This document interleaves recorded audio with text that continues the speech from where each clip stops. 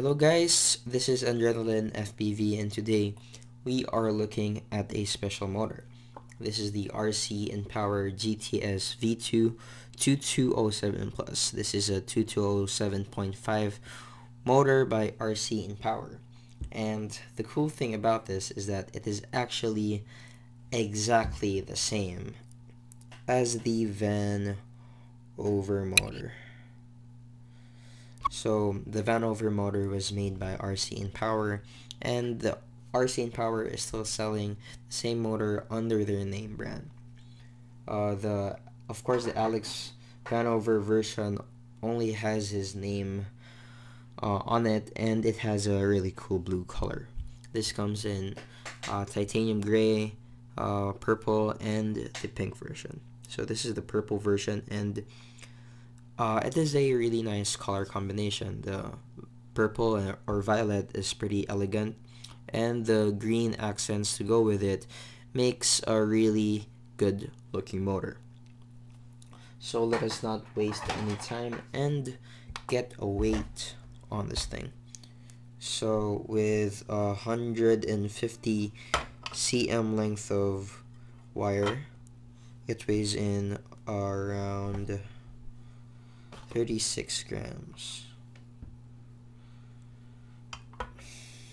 Yeah, around 36 grams, and around 130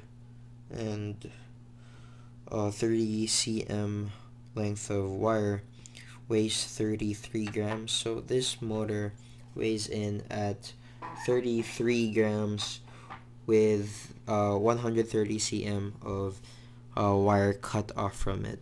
So my scale is not entirely accurate. I think it is closer to 32.5.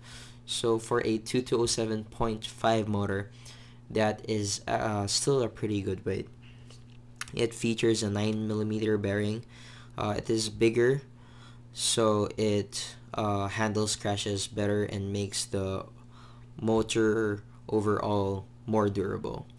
Rcinpower does not specify the material they use for their shaft, but I believe this is hardened steel, not titanium, and their aluminum I think is 7075.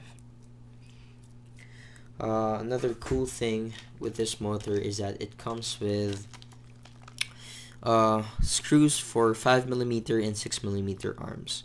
Lots of motors today are coming with screws for 4mm and 5mm arms, but more and more frames today are coming out with 6mm arms, like my Transtech Laser S. By the way, thank you to Transtech Raising Drones for sponsoring me with my frames. So, sorry. This sports a 6mm arm, and having the screws included with the motor for 6mm arms are really good.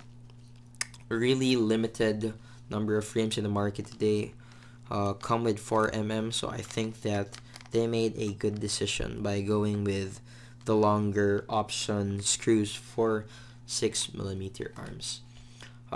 So far on the bench, I think this is really good, but I have tested the Vanover motors and I have yet to put this on a build too, but I'm pretty sure they will perform exactly the same.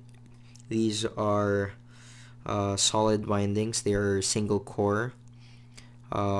Almost, actually not almost, it is identical to the Vanover motor, also 1860 kV. So we'll have to see how this performs too. So follow my channel for that, for the flight videos and more testing of this motor.